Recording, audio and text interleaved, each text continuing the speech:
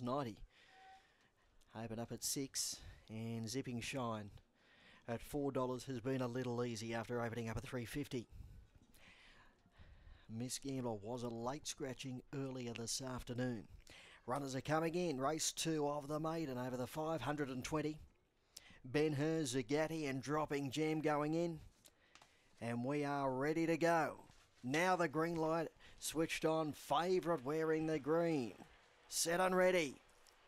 Racing, Zagatti got away poorly and Ben-Hur began brilliantly and went straight to the lead over Lots of Diamonds and Dropping Gem getting all over the back of it.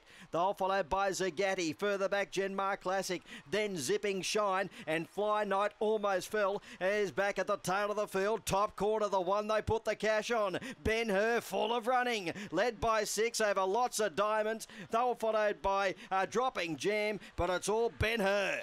Ben-Hur too good. Zagatti is motored home to grab second.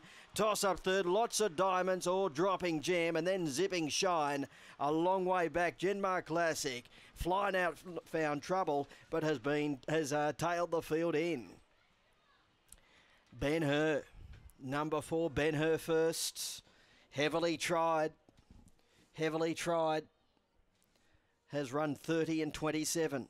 30 and 27, and number 4 Ben-Hur has gone all of the way, defeating number 6 Zagatti, who found the line strongly. 5 yellow Lots of Diamonds in third position, and fourth in number 8 Dropping Gem. 4, 6, 5 and 8 are confirmed. 4, 6, 5 and 8 winning margin 2.5, 3 between second and third. 2.5 by 3 were the margins. And number 4, Ben-Hur, a fawn dog by Luca Novelk out of Independent Lass, owned by Kenny Klembetsanis and trained by George Bork at Berkshire Park. Defeating Zagatti, Ray Smith, Lots of Diamonds, Chris Nutt in third position ahead of Dropping Gem. 2.5 by 3 were those margins. Early section, 5:27, they don't go much quicker.